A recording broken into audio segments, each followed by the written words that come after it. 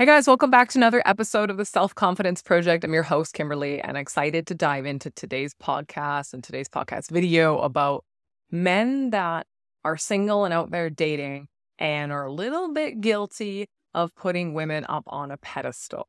So in today's show, I'm going to talk about, firstly, what does that even mean to put someone up on a pedestal? Some of the reasonings behind why single men dating or even single women dating will do this. The implications that it's going to have on your dating experience and relationships. And of course, maybe some ideas on what you can do to start shifting this experience if you're a little bit guilty of being one of those guys that kind of raises these women up on a pedestal. So if this is the first time you're listening, watching this podcast, firstly, welcome. I'm super excited to have you here. If you've been a supporter for a while, thank you very much for coming back. Don't forget to drop comments along the way as you're watching this and listening to this. And of course, if you like my show and you want to support me, then I really love a rating and review. It really helps to get this podcast out to more people that, want another perspective on dating and relationships. And that's what I am here to provide you guys. So before I dive into, why guys and what it means to put women up on a pedestal, if you don't know, I am a dating and relationship coach for men, and I've been doing this for about 5 years now. And really, the bread and butter of my business is working with men that want to improve their dating experiences, have a heck of a lot more fun, attract great quality women into their lives, and then go on to actually have long-term, deeply loving, passionate relationships with those women. So I work with good-hearted men that are maybe struggling in certain areas of their self-esteem or confidence in dating, that are just finding they have these relationship patterns with women that they just really want to break, or are just navigating the complexities of modern day dating and online dating and ghosting and how to approach women and all those nuances. So if you're looking for support in that area, then I do invite you to book a complimentary consultation with me where we're going to kind of understand where you're at, where you want to head, and see if I'm the right fit for you. And so don't be shy. Go ahead and book that call if you are interested in working with me. Now, why guys put women on a pedestal? And firstly, what does this even mean? Well, the whole idea of putting someone on a pedestal means that you're elevating her status. She's higher than you. The analogy is that she's up on this pedestal. She's essentially above you. And maybe you think she's above you because she's super attractive. Maybe you think she's above you because, this is the first woman that you've really had feelings for, or you're really super interested in or attracted to. And what happens when you put this woman up on a pedestal is essentially you're saying, I value her more than I value myself. And so you get into this pattern or these behaviors where you can kind of idolize this woman. You think she's perfect for me, this is the one that I need to have, and she has no flaws or no faults, which is wildly untrue, right? And then you place more value on obtaining this particular woman. And when you do that, when you place more value on her than you do yourself, you are going to start doing things, unhealthy things, that I'm going to talk about in a moment, to obtain this person and to idolize this person. And this creates unhealthy power dynamics in a courting, pursuing, dating experience, as well as if you end up in a relationship with this woman, you now have this unhealthy dynamic where you've placed her status above your own. So that's my definition of what it means to kind of place this woman up on a pedestal. Now, why do guys do that? You might not even be consciously aware that you're doing this, or maybe you are consciously aware that you are doing this, but there's one reason that I'm going to talk about, and I'm going to share a couple other reasons after that. But one main reason why guys kind of put these women up on a pedestal is because it is born from this deep fear of rejection. If you can idolize her, treat her perfectly, and do all of the right things, then you will not be rejected. And rejection is painful, and rejection equals death in some instances. It's like this awful, awful feeling when you put yourself out there and that is not reciprocated. So if you have a deep fear of rejection, then it's likely the way you are going to behave in dating experiences and relationships is not going to be the way that, air quote, you should be behaving. So you might be dropping some of your values for this person. You might be crossing some of your own boundaries for this person. And you might be doing things to win their affection that you wouldn't even imagine that you'd be doing. Let's say you're spending more money on dinner, you're sending them gifts, or you're texting them more often, or you're complimenting them more often because you think these are the things you need to do to win this woman's affection who's up here on this pedestal. And so sometimes the motivation for putting women up here is because I'm actually trying to avoid the pain of being rejected. So I feel I need to do all these particular things to make sure this goes as smoothly and as perfectly as possible. And that means you're trying to control the situation. Any of you guys know that are out there dating is that it's really impossible to control your dating experiences. So you don't want to get into this unhealthy pattern. Some men do this because of their conditioning, their upbringing. Some men have been raised to believe that they need to treat women with a certain level of respect. Now, of course, we need to treat humans with level of respect. But if you've been conditioned that you can never let a woman down or never hurt her feelings, that, you've been raised to believe that you need to treat women as queens or princesses, then maybe you've actually been a little bit conditioned to go above and beyond for women. And nothing wrong with, doing nice gestures and being a really giving, loving person when you're getting to know a woman or being in a relationship with them. But what you don't want to do is be sacrificing yourself for this person, or sacrificing your own self-worth and self-love for this person because you've been conditioned or believe that's what you need to do to get a beautiful woman or to be in a healthy relationship with a woman. So sometimes it just happens to be your upbringing and conditioning.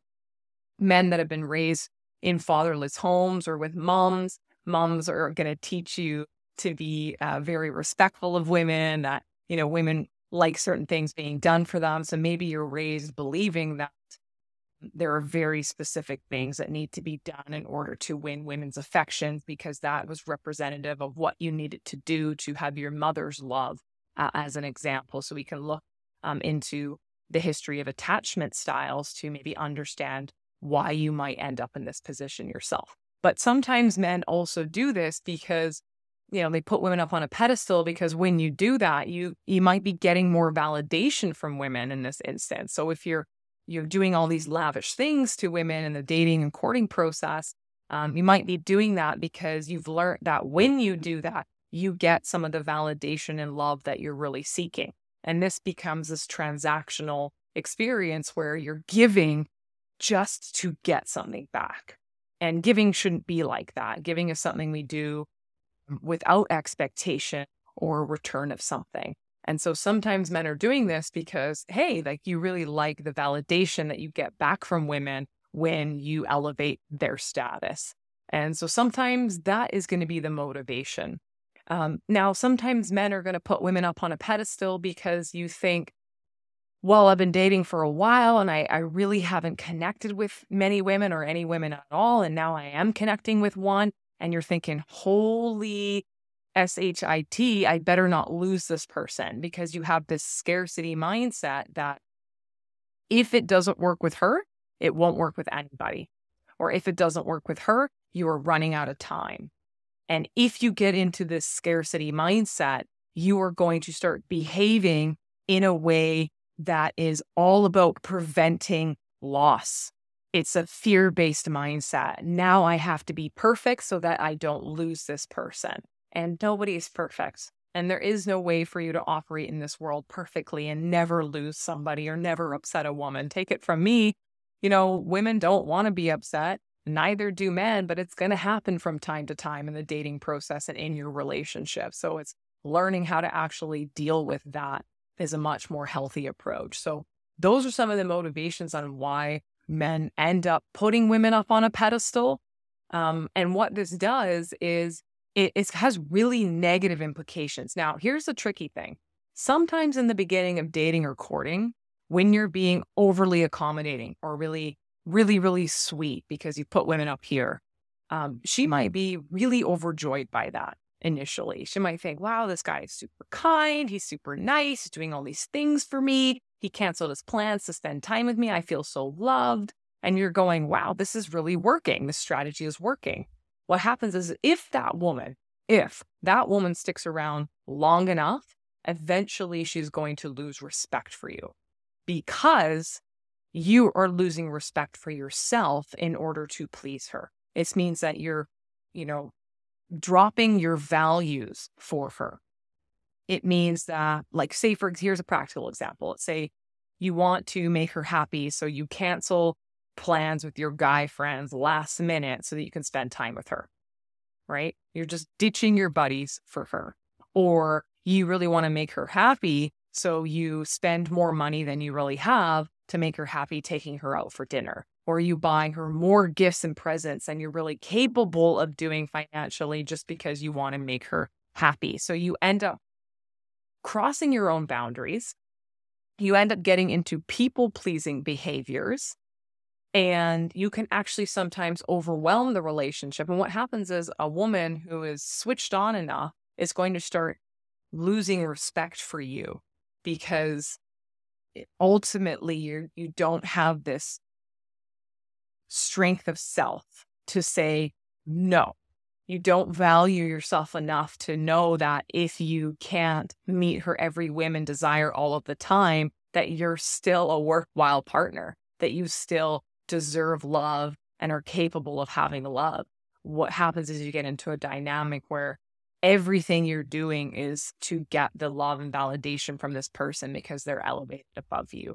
And that creates really unhealthy relationship dynamics. It will overwhelm the crap out of you and your partner. And you get into love that's very transactional.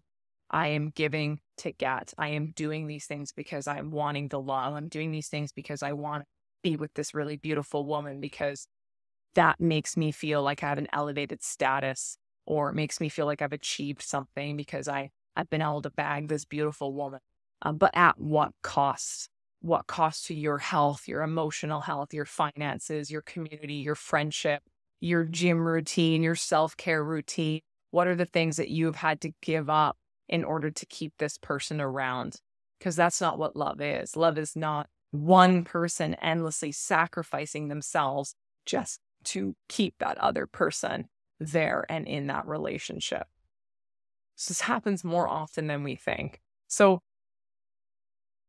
what are some things that you guys can do if you recognize, okay, shoot, I'm a little bit guilty of this. And maybe it's because like I kind of thought that this is what I had to do, or this is how modern dating was, or I've been conditioned to treat women this way. Well, the first thing, of course, is going to be to, analyze and dissect your own beliefs. What do you believe about dating and women and what's appropriate and not appropriate? So it's analyzing your own beliefs around women and dating, which is certainly not an overnight process. It's something that takes careful time and consideration to understand the messages that you received as a child growing up, some of the belief structures you've developed around this part of your life and around women, and ultimately how that is impacting your behaviors and decisions when you're out there dating.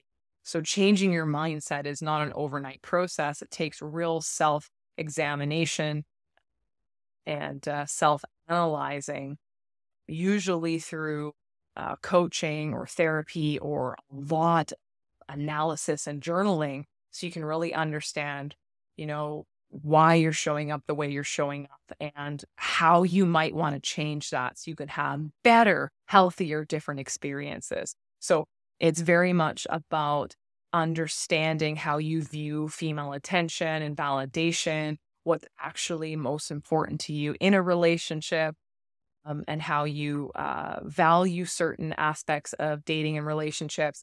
And it also is going to change when you learn to validate yourself with love and community and care. And you get to a point where you realize that while you want to have a deeply loving relationship with a great woman, that it's never going to be at the expense of your love for yourself or your self-worth. And this is not narcissistic. This isn't like, I now think I'm the best person in the world and everyone can grovel to me. This is not about going to extremes. This is about you saying, I am a great guy who deserves love. And while I will do nice things for my partner and I will do kind things when I'm dating to get to know a woman, I'm not going to ignore my health and fitness and soul and boundaries and friends and routines just to win her over. It's not a good strategy. It's not a long-term strategy, and it's not a healthy strategy. So you need to be asking yourself throughout the dating process, what is the reason why you're doing this nice thing that you're doing? Is it because you want to and that you're not worried if you receive anything back, or are you giving something in order to get something? It's a good question to ask yourself. So of course we want to learn to, you want to treat women with respect, but I will remind you that when you drop any of your core values for a woman, it is one of the most unattractive things that a guy can do. And you may not realize it in the beginning, but if she has enough wits about her, she will start to recognize that you are sacrificing things for her. And there's a small subset of women that maybe they like that. Maybe they like men that just their worlds revolve around them. But healthy women don't want that. They want a guy who loves his own life, who has his own passions, and who isn't just going to do anything for her at the drop of a hat. And while some women will moan and complain that they don't get their way, and that sucks in that moment when she's having her emotional reaction, what you get in the long term is a woman that respects you. And when you have a woman that respects you and you respect her and you each respect yourselves, you then create a foundation for a deeply loving relationship, one that has got the right foundations to last a long time. So guys, if you're listening to this today, watching this today, and you're going, okay, maybe I'm doing too much too early, then figure out how to dial it back to a reasonable amount so that while you give parts of yourself and you're vulnerable in the dating process and people can get to know you, that you are not overindulging and overgiving because you think that that's what you need to do to get a woman that you've placed value on up here. This is how you should view the dating field, on an equal playing ground, that you are just as valuable as everyone you meet and get to know, and that the two of you, if you find enough synergy and common ground and joy between the two of you, that you can co-create a healthy, loving relationship. So thank you guys for tuning in and listening to today's show. Hope this has been insightful and helpful, and just giving you pause to maybe think about how you approach the initial phases of dating, or even how you are behaving in those loving relationships that you have, or relationships that you have.